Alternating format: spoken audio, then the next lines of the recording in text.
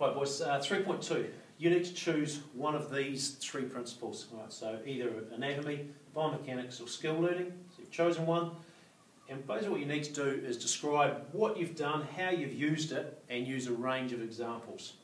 You need to make sure you get lots of examples from your training program and also from that final 8-minute swim, because that's the test of whether you've been able to make the changes long term and what effect it had on that 8-minute swim. For example, here's skill learning. You could start talking about the method of learning, how you learnt the new skills. So we taught you using whole part whole. Have you used something different? What other types of skill learning have you had? What feedback did you get from fellow swimmers, from your classmates, from any video research you did, from your teacher?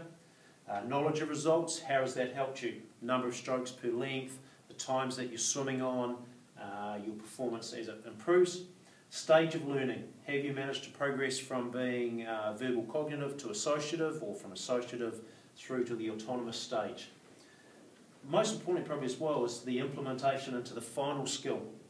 That final skill is the 8-minute swim. As you get tired, have you regressed in some of those areas, or have you been able to maintain that?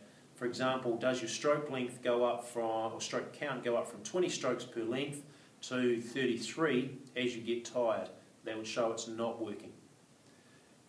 Examples, really, really important.